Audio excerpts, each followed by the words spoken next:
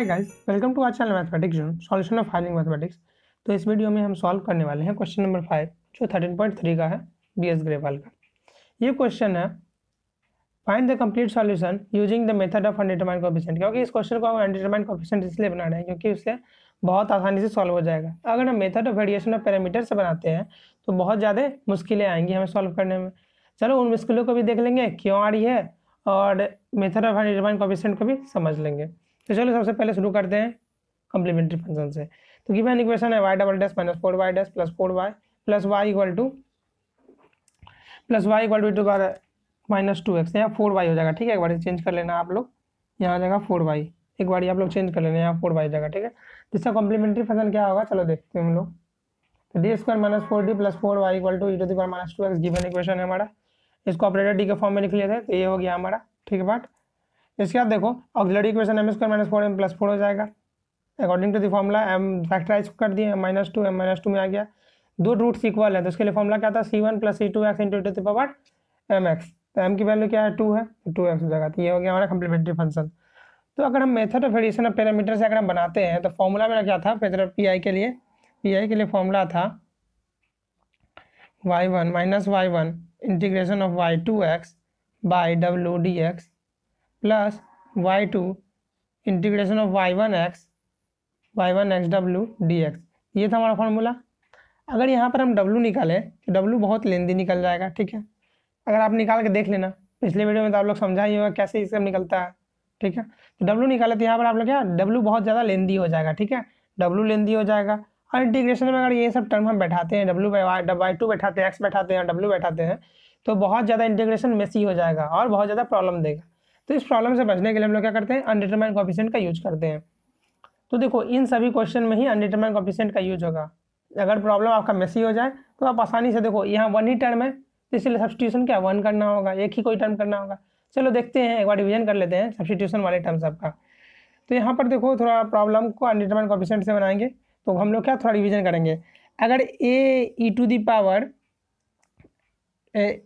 दिया हुआ है गिवन इक्वेशन में, अगर दिया हुआ है राइट हैंड साइड में अगर x जो है फंक्शन x जो दिया हुआ है ये, ठीक है, तो उसका चॉइस ऑफ पी क्या हो जाएगा a1 E to the power minus 2x। और उसके रिस्पेक्ट में इसको क्या मान लेंगे हम लोग, y मान लेंगे। इसको डिफरेंशिएट करके 2 बार गिवन इक्वेशन में बैठाएंगे, फिर से क्या करेंगे कांस्टेंट की वैल्यू फाइंड करेंगे और हमारा पी निकल जाएगा। ये क्या एक एजम्पशन मेथड है। तो एज्यूम करेंगे कि मेरा सॉल्यूशन क्या हो जाएगा a into E to the power lx, क्योंकि इस टाइप का सॉल्यूशन होता है। अगर आपके पास e to the power ax है तो पी में लास्ट में आपके पास ax ही बचेगा, e to the power ax, और कुछ तो नहीं ना बचेगा। तो वही चीज़ें हैं। तो चलो इसको सॉल्व करते हैं और समझते हैं क्या है। तो चलो देखते हैं आगे क्या है। देखो चॉइस ऑफ पी इसमें क्या हो जाएगा, y equal to a1 E to the power 2x हम कर लिए जैसा उसमें दिया हुआ था चार्ट में। उसके बाद क्या निकले dy का मतलब d by D x of y, ठीक है। d by D x of y क्या निकलेगा, y था a1 E to the power minus 2x, E to the power minus 2x क्या हो जाएगा, ई to the power minus 2x और 2x का डिफरेंशिएशन क्या हो जाएगा -2। ये हो गया, समझ में आ गया। डी स्क्वायर वाई क्या हो गया plus 4a1 E to the power minus 2x, ये हो गया। यहाँ तक तो आपको बातें क्लियर होगी। डी स्क्वायर की मतलब क्या, 2 बार डिफरेंशिएशन कर दिए हम लोग वाई को, तो ये हो गया ये, ठीक है। ये दोनों, ये 3 पार्ट हमारा निकल गया। अब तीनों पार्ट को क्या करेंगे हम, ये जो गिवन इक्वेशन नंबर 1 है, ठीक है। इक्वेशन 1 हम पहले माने नहीं, मान लेना आप लोग कि इक्वेशन नंबर 1 है, इसमें क्या आप सॉल्व डालेंगे, ठीक है। तो इसको सबसे पहले ऑपरेटर डी के फॉर्म लेंगे, D square Y minus 4dy plus 4y equal to E to the power minus 2x। अब इसमें क्या करेंगे, इन तीनों की जो वैल्यू है D Y D square Y और y की वैल्यू, इन तीनों का जो वैल्यू है वो क्या सब्स्टिट्यूट करेंगे। चलो सब्स्टिट्यूट करते हैं और देखते हैं क्या होता है आगे। आफ्टर सब्स्टिट्यूशन हम देखते हैं क्या, ये तो 4 ए to the power E to the power minus x है। 4 इंटू डी वाई की वैल्यू क्या थी -2 a1 E to the power minus 2x ये थी, और y की वैल्यू थी a1 E to the power minus 2x। और जो हमारा राइट हैंड साइड में था वो क्या था, जो फंक्शन हमारा गिवन था ई to the power minus 2x था। यही है हमारा फंक्शन। अब देखो आगे आप लोग कि यहाँ पर क्या करेंगे, यहाँ पर अब क्या मल्टीप्लाई करते हैं, ई to the power minus 2x सब में कॉमन है तो क्या हो जाएगा, ऐड हो जाएगा। तो 4a1 plus 8a1 plus 4a1 तो क्या हो जाएगा 16a1 हो जाएगा। ई to the power minus 2x क्या हो जाएगा, सेम है तो सेम ही रहेगा सब जगह पर। ये बातें तो क्लियर होंगी। तो 16a1 equal to E to the power minus 2x। दोनों तरफ क्या है, ई to the power minus 2x common है तो क्या हो सकता है 16a1 इक्वल टू a1 हो जाएगा। तो a1 इक्वल टू क्या हो जाएगा 1/16। तो इसके बाद हम लोग क्या करेंगे, a1 हमारा निकल गया क्या 1/16 निकल गया, ठीक है, A1 निकल गया 1/16। तो 1/16 निकलने के बाद हमारा पी आई जो क्या एज्यूम किए थे, P I equal to A1 e⁻⁻2x, ये था एज्यूम किए थे। A1 की वैल्यू है +1/16 और e⁻2x, तो ये हो गया हमारा पी आई।